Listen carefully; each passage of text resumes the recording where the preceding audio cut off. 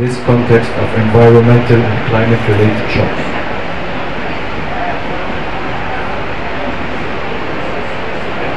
Yes, apparently I'm the youngest, so I'm going to go. I don't know if I am, but thanks for the question. And I think I'll just pick up where in fact the comments from all the panelists have led us towards. So I guess UNICEF, we have the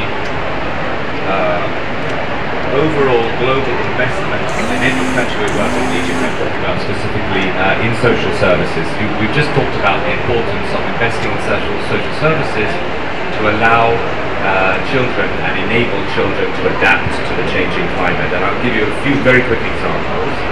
In the water sector, for example, we've been working for many years with quite an innovative revolving fund that allows poor families to borrow a very small amount of money from a pot, which allows them to fund the water connection, which has to be funded by the household, from the infrastructure that has been put into the town. In fact, Haya Karima is a great partner there, because Haya Karima is ensuring that the basic infrastructure is there, and then we're supporting the poorest households to connect to water, which is their right, and it's extremely important for their health.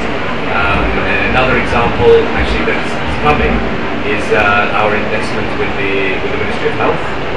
We talk about the primary healthcare system. That's where UNICEF spends a lot of resources and provides a lot of technical expertise. We know that the Ministry of Health and the National Universal Health Coverage is moving forward. We want to make sure that the primary healthcare system is ready for that, and we're supporting the Ministry with that work.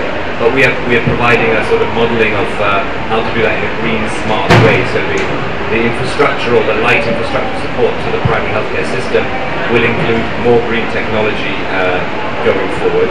In the education system, you mentioned it, Minister.